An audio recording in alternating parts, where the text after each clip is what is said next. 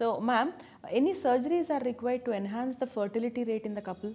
Yeah, see there, yes, definitely. See, there are certain cases where we diagnose before only. One is, we know it before. When we do the ultrasound, yes, we do the ultrasound, we diagnose that uterus has multiple fibroids. Fibroids are nothing but tumors within the uterine muscle.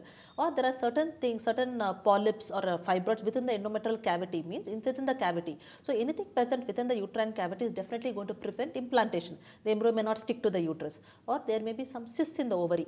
These cysts can be either simple cysts or they may be endometriotic cysts. So, these are the structures that need to be operated upon before planning. These are all known as fertility enhancing surgeries. So, there are two procedures that we do. One is hysteroscopy, the other is laparoscopy. By hysteroscopy, we mean that we are putting a camera into the uterine cavity. So, the advantage here is she is not going to have any stitches. So, a mild anesthesia is given and we go through the vaginal route. We put in the camera into the cavity. We check the cavity if it has any abnormalities and they are tackled at the same time. Okay. Any polyps are excised, any fibroids are removed.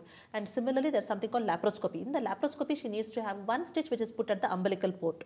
At the umbilicus, we put one small stitch and we insert the camera. Okay. The rest of the things are seen on a TV monitor and it is a minimal invasive surgery. So, it's all done daycare. She comes in the morning, she goes in the evening. Okay. So, most of these procedures are tackled through minimal invasive surgeries. But both the procedures are very good in enhancing the fertility potential. Okay. So, all these things can be sorted out. Yeah.